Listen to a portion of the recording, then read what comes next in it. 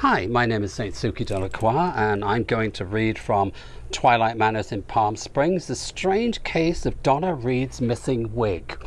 It's the second in the Twilight Manors series. This part is about somebody's dog. There's a couple who live in Twilight Manors, and their lovely little poodle, toy poodle, Elizabeth Taylor, has died, and Stéphane and Brian are going to the funeral. The chapel was packed to the rafters. In Palm Springs, funerals are as common as staph infections. A woman at the door handed out programs and a plastic dog's head comb. The bereaved have asked all the guests to wear dog head cones. I know it's a little unusual, but it's an homage to Elizabeth Taylor, who wore one to stop her biting her own stitches. The pet cemetery worker was visibly embarrassed, but soldiered on. Apparently she was wearing a dog head cone when she was struck down by the lawnmower. Didn't see it coming. The bereaved want us all to share that moment. Brian was speechless. Stéphane wasn't. It's no bother, Brian. My husband here wears one of these all the time to stop himself from biting his own ass. Brian fixed his gaze on a stained glass window depicting a goldfish being carried up to heaven on the wings of a dove. At the altar, mourners lined up to view the body. Brian, do you think we should get in line? To see a dead dog? I don't think so. I've seen enough roadkill. Thank you very much. This isn't roadkill. This is lawnmower kill. I don't care if she drowned in a vat of rice pudding. I don't want to see a dead dog.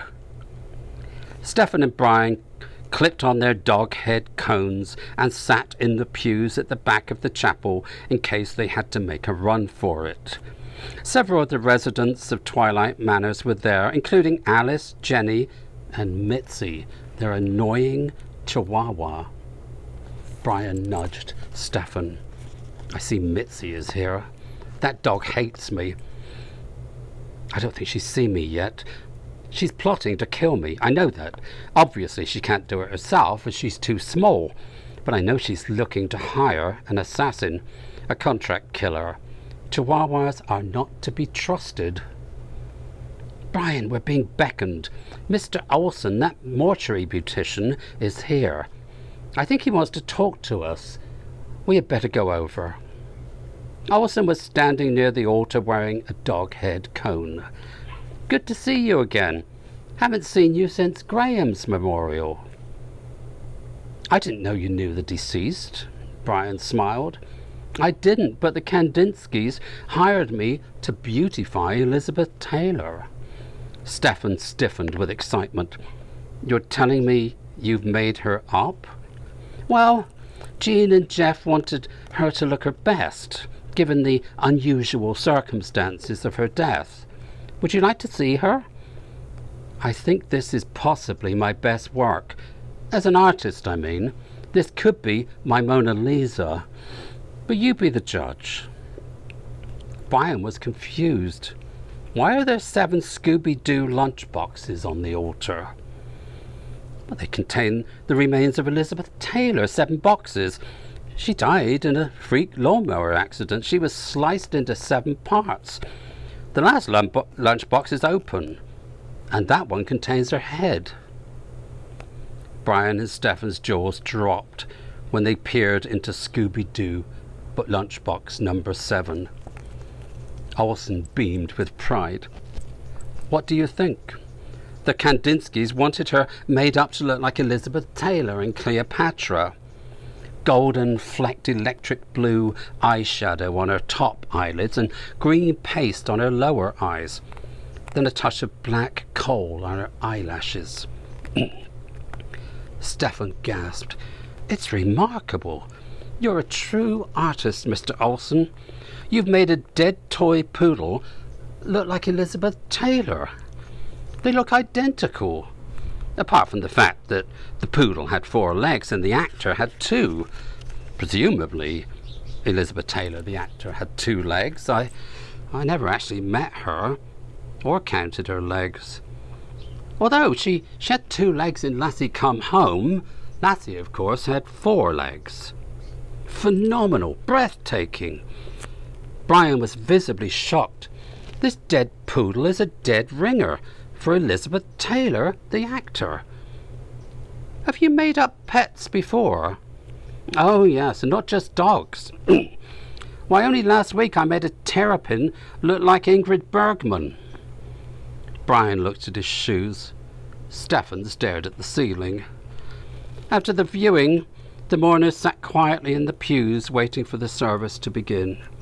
The Reverend John Hopperly, wearing a dog collar and a dog head cone, began his eulogy.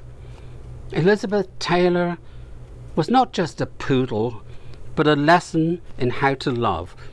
Nobody loved the Kandinskys more than their little fooky-wooky fluff ball.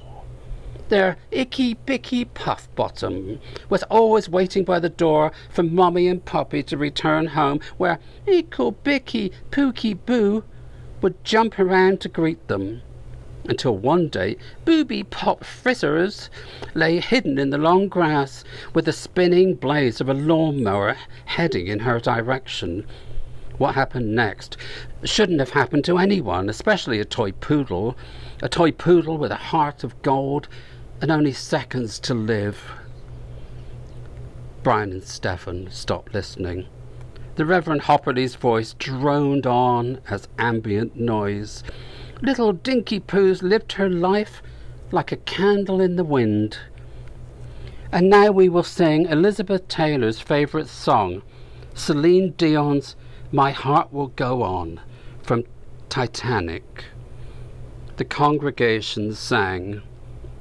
At the graveside, Brian eyed Mitzi in the arms of Alice. Mitzi stared back at him. If looks could kill, Brian would be lying in the shallow grave with Elizabeth Taylor. A gravedigger stood nearby, leaning against a tree with a spade over his shoulder.